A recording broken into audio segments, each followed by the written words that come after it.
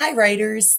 Today we're going to be doing our reading, our writing, and our social studies all together in our workbook today. We're going to be focusing on telling a story from the point of view of the log. So today I want to model for you how I would tell the story if I was a log being chopped down in the forest.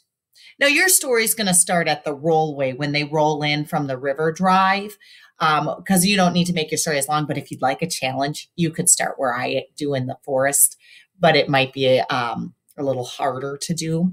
I'm going to show you my model and tell you what I was thinking as I think about being the tree from the point of view of the tree. You will be typing it in your Lumberjack workbook, and it says, pretend to be the log sitting on a rollway. You now are going to travel down the river, tell the story of your journey from the rollway to the sawmill. So you got to start at the rollway, end at the sawmill. Use the word bank right here to help you use at least 10 of the words. You need 10 of them in there. The glossary could be helpful from your booklet.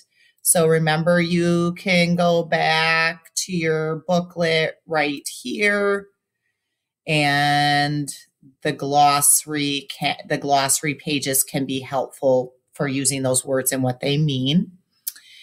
And then it says, make your word bank words red when you are done. So if I started and used the word roll right here, I am going to change that, highlight that, and change that to red so that I know that I used that word already. So use 10 different words.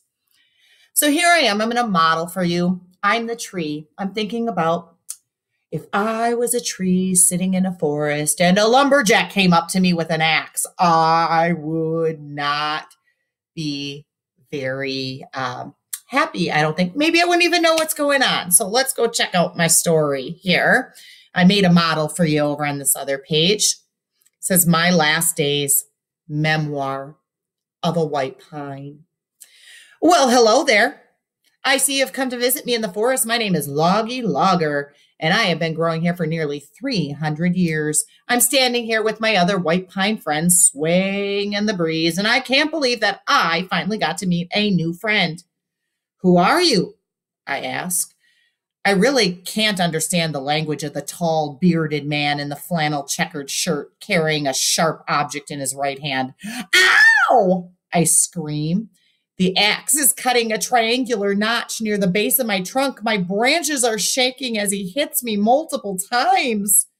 Oh no, here come some of his friends with a different type of tool. Sure looks sharp with all its teeth. Can you tell what kinds of tools that we have been using so far and what their jobs are? I'm going to continue as my log. My best friend, who has been standing next to me for as long as I can remember, says that's a crosscut. He understands the lumberjack language better than I can. He says that two men are going to work the saw on each side of me, right about where the notch was cut.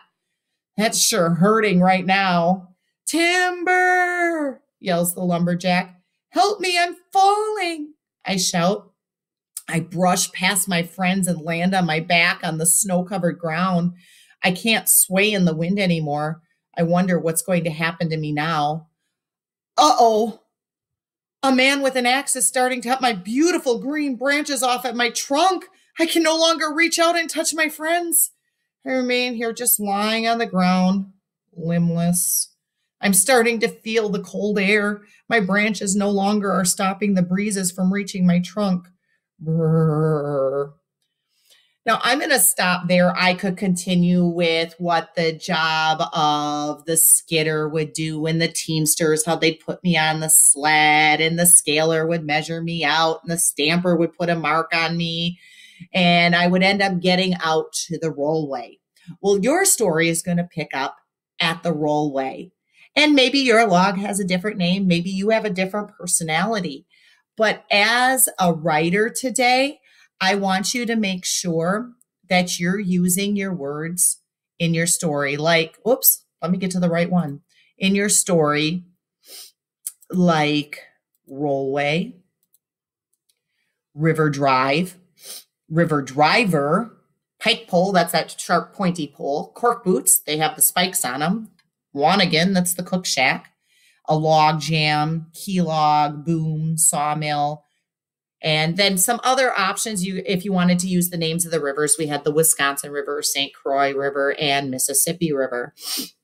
So you can change this beginning, but I got you started. Good luck, writers. I know that you can do this. And this is part of both your reading, your writing, and your social studies today. But you also have a couple other pages in your lumber book. So tuning in. This one is a color in one again, and you have to decide what it is.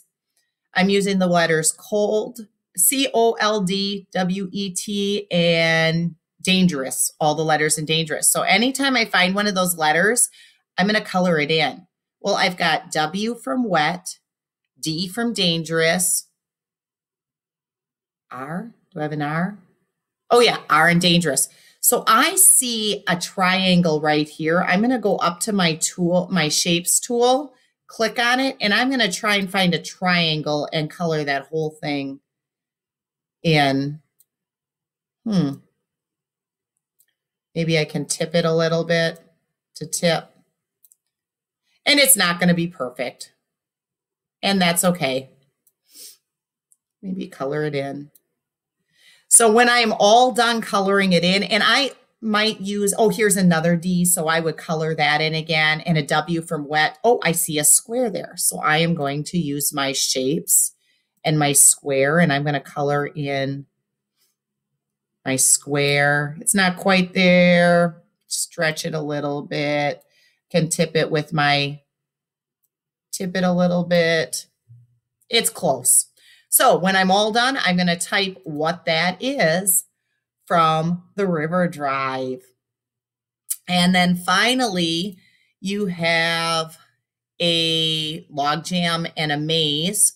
We need to start at the beginning and use our line tool to get all the way through the log jam. And I'm just going to use straight lines here. I'm going to try and turn them to red also. And then I draw another line. And I got there, and I get another line. So you have to get all the way down. Oops, I started at the back. I should have maybe started at the front. But with a maze, does it really matter? Back, front, as long as you get through without jumping over any logs. You're not a lumberjack. You have to go around and find an opening. You can't jump the logs. So good luck with your workbook today. I know that you will be great writers and we'll have a good time with that story. And I can't wait to read your stories from the point of view of the